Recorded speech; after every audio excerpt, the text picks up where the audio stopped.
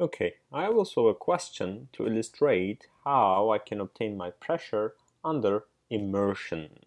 So let's take a look at the question. This is the most important thing because it looks a little bit complicated. So what I have here is these blue colors are kind of like walls, okay? Goes down over here and over here. So what happens is I have water over here occupying all the way to here. There's some air, okay? And I don't know the pressure of this air. That's not supplied to me.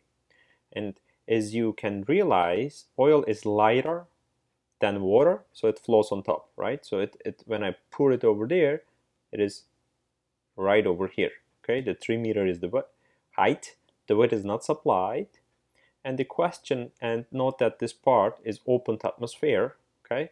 And if you need it, the atmospheric pressure is 101.325 kilopascals, okay? And the question is asking me to find PA, PB, PC. So I'm gonna start by PA, obviously, right? Let's start with the order of the letters in the alphabet.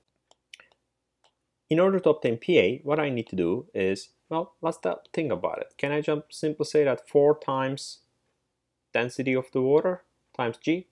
Nah. Why? Because I'm changing between two fluids over here. There's a fluid that is occupying 3 meters here, and there's 1 meter that is the water. So what I need to do is, you can simply, if you think about that, you can simply go from here to here, and then I go one more step down there. So actually, if you want, let's say that this question is asking for PD. Let's say it's not, but I'm asking you that, and you know it will be relevant soon. Okay, why am I calculating PD? So let's do actually first calculate the PD. PD will be equal to rho G. What is the rho? You need to be specific. Rho of oil times G times the height that I travel down. This is meters. So is this in absolute or gauge terminology? This is in gauge terminology. If somebody asks you what is the absolute, typically they don't. They go with the gauge, but I'm indicating to you. So what you need to do is you need to write 101.325. That is the atmospheric pressure plus rho of oil times G times 3. Just to illustrate, I will calculate both for your purposes. Okay? So in here then, what I do is, let's go ahead and calculate this. Density of oil is given to me as 912.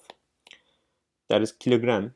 Actually, let's write the units to show you how to obtain the unit of pressure. Kilogram per meter cube. And then G is 9.81. What is the unit of acceleration? Meter per second square, right? And then the last one is 3 meters. Okay, this looks a bit complicated. How am I gonna get Pascal in here? Well, don't panic. We'll do it together.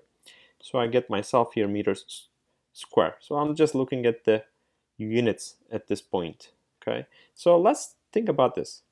What is M times A, right? That is force. And M is kilogram. What is acceleration? Meter per second squared.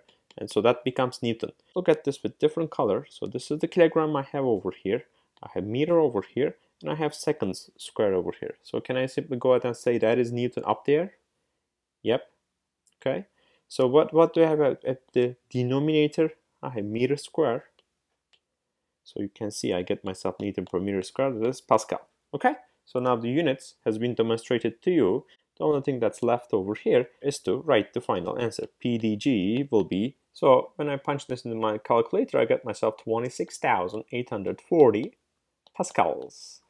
So if I write this in kilopascals, that's going to be 26.8 kilopascals.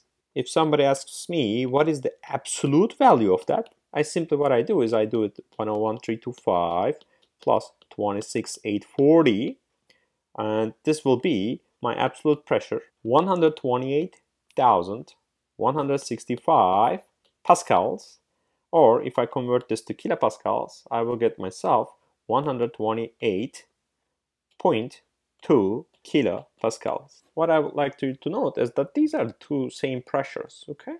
So that's what my PD is. Again, I'm just demonstrating. Typically, I'm more interested in the gauge, but I'm pointing it out in case you get exposed to this. Okay, so I find my PD. Then let's go to the PA. It's the relation between PA and PD. PA will be equal to PD plus rho of water times G times the H that I'm going down. Let me indicate to you. So you see PD is, what was it? I forgot. 26.8. So this is 26.8 kilopascals. Obviously, I converted 26,800 plus rho of water, because I'm traveling in water down here when I go from D to A, times the G times 1 meter. So that's fairly manageable. So if I simply write it, so it's going to be 26,800 plus 999 times 9.81 times 1. So I got myself 36,600 pascals as my PA value. Or if I write here, I can get myself PA is equal to 36.6 kilopascals. Depends on which particular units I've been asked to find. Okay, so this was the first part of the question, so PA. Okay, so what I'm gonna do now is I will go to find my PB. Okay, so let's do this. Hey, look at it. As they are at the same height, they should have the same pressure. So what I'm gonna do is I'm gonna do at open atmosphere. So I know the pressure in here is gauge. So I'm gonna add times rho G. Rho is for the oil times 2, right? I mean, this is to scale. You can see 3, so it's 2 here. Or actually, I gave it to you here, 1 meter, so it's 2 meters. And you call it a day. And you leave the exam. You're expecting 100, and then your score comes over. It is, I'm making this up, 65. And you're like, uh-oh, what happened over here? Well, let me tell you what happened over here. This pressure is not equal to this pressure. That's what happened. Okay? So what would be the reason? Because think about it. Think of this as a U-shaped manometer. So I go down, right? I approach here. Then I go down in here. Look at what I'm going down in. I'm going down in oil. So if I go like that, the pressure is constant, right, over here. Then I go up, right? But I go up in the water. Do you see what I did there? So it's almost like a U-tube manometer. So I have to go down to D, then I have to go up to B. So let's proceed. So I know my PD. That's why I find my PD. It is fairly critical. Then I will go up 1 meter to get my PB. Okay, let's write it. PB will be equal to PD, this time around, minus rho water G times 1 meter is the height. So let's write it in here. 26,800 minus, this time around, 999 times 9.81 times 1. Okay. Question to you. I know it's not going to be a negative value here. Is, let's say that I gave you the height to be, a larger value. So this term becomes more than 26,800. What am I going to do? Am I going to panic? I'm getting a negative pressure. Is that even feasible? Did I make a mistake? It doesn't exist in real life. Well, what's going on over here is I'm using gauge, so it can be negative. If my pressure is negative, it means 101,325 minus that value. So that's still absolute wise a positive value for you to follow me. Okay? But if I punch this into my calculator now, I get myself 17,000 pascals. It's still a positive value. Okay? This is in the gauge terminology. Let's write PB. Or if you want in the kilopascals, you can see I get myself a 17 kilopascal, fairly round number. Before I move on, you know what happened in here? I didn't really know the pressure of the air, right? So what's going on over here? Can I simply say, hey, this is like an atmospheric pressure over here, etc.? No, you can't say that. I didn't give you the pressure over here. Actually, now you find me the pressure of this air in here. What is the pressure of air over there? 17 kilopascals. It's the same, right? Over here.